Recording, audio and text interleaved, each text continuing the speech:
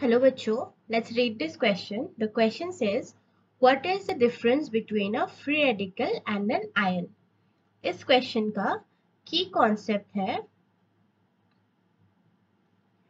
difference between free radical and ions.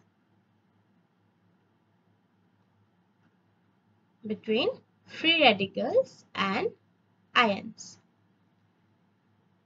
हमें बताना है free radical और ions में क्या differences होती है. इसको देखने के लिए हम पहले एक टेबल बना लेते हैं. For the differences between free radical and an ion. Free radical and ions. इसको हम with the help of a table लिखेंगे. So on this side we have free radicals and on the other side we will have ions. So free radicals are an atom of an element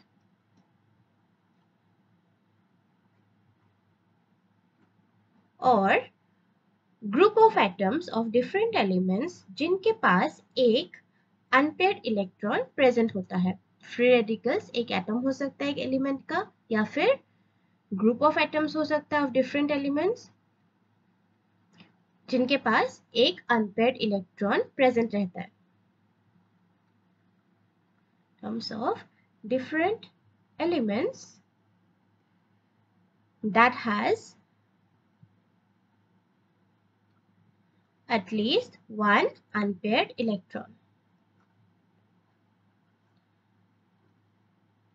That has at least one unpaired electron present.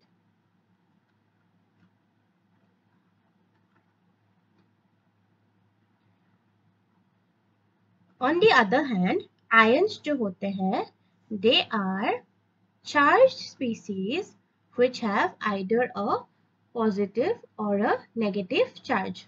उन पे unpaired electron नहीं होता, but instead they are charged species which have either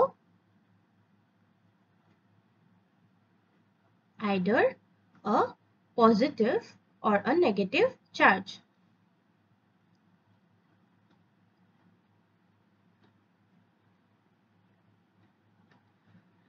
positive charge वालों को हम cations बोलते हैं और जिनके पास नेगेटिव चार्ज होते हैं उन्हें हम एनायंस बोलते हैं.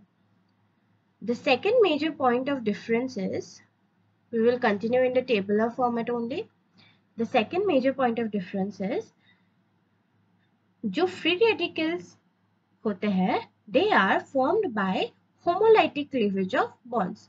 Formed by homolytic cleavage of bonds. Homolytic cleavage मतलब है इक्वल ब्रेकेज ऑफ बॉन्ड्स. एक बॉन्ड का इक्वली टूटना ताकि दोनों एटम्स के ऊपर एक एक इलेक्ट्रॉन रह जाए और वो एक इलेक्ट्रॉन जो रह जाता है after the homolytic cleavage, that is the unpaired electron on the radical. That unpaired electron makes the atom a radical form by homolytic cleavage of bonds. Ions on the other hand, they are formed by heterolytic cleavage of bonds. Heterolytic cleavage का मतलब है unequal breaking of bonds, मतलब electron density किसी एक atom पे दोनों electron, bond के जो दोनों इलेक्ट्रॉन है वो दोनों इलेक्ट्रॉन किसी एक एटॉम पर शिफ्ट हो जाता है और उसके अकॉर्डिंगली जिस पे इलेक्ट्रॉन शिफ्ट हो गया है that will be negatively charge और जिस पे इलेक्ट्रॉन कम रह गया है that will be positively charge. तो होमोलाइटिक क्लीवेज से जो है एनायंस फॉर्म होते हैं यानी कि कैटायंस या फिर anions. They are formed by हेटेरोलाइटिक cleavage of bonds. हेटेरोलाइटिक cleavage of bonds. The third point is, जो free radicals होते हैं they will always have at least one unpaired electron.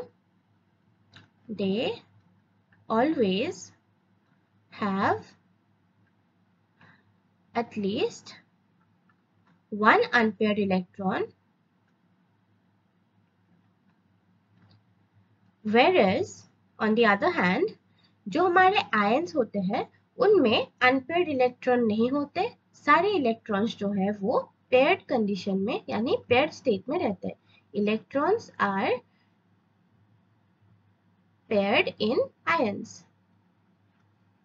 यहाँ पर कोई भी अनपेयर्ड इलेक्ट्रॉन प्रेजेंट नहीं होता.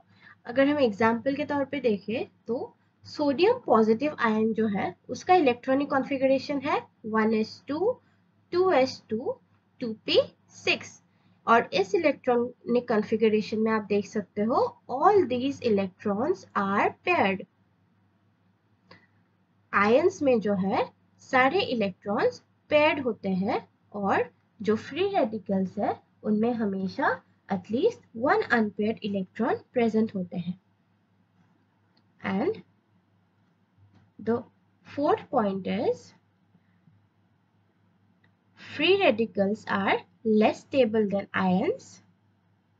ये free radicals जो होते हैं उनकी stability ions के comparison में कम होती है. Free radicals are less stable than ions.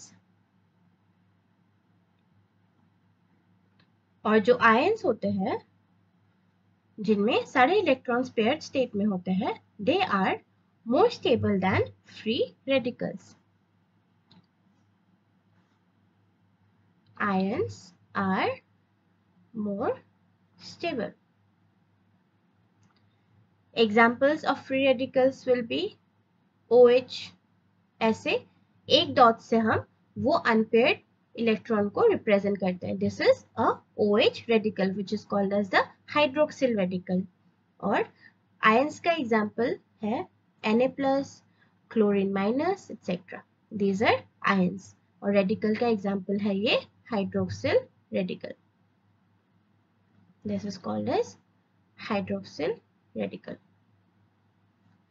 So these are the major points of differences between free radical and ions. The major point being free radical में unpaired electron present होते हैं और ions में जो है सारे electrons paired state में होते हैं, उनके पास unpaired electrons present नहीं होते हैं. Second point में हमने ये लिखा है कि जो free radicals है वो homolytic cleavage of bonds से form होती है और ions जो है वो heterolytic cleavage of bonds से form होते हैं. और free radicals में ऑलवेज एक अनपेयर्ड इलेक्ट्रॉन एटलीस्ट जरूर प्रेजेंट होगा, लेकिन इलेक्ट्रॉन्स जो कि आयंस में है वो हमेशा पेयर्ड होते हैं. This are the main points of differences. I hope आपको समझ आ गया हो. Best of luck.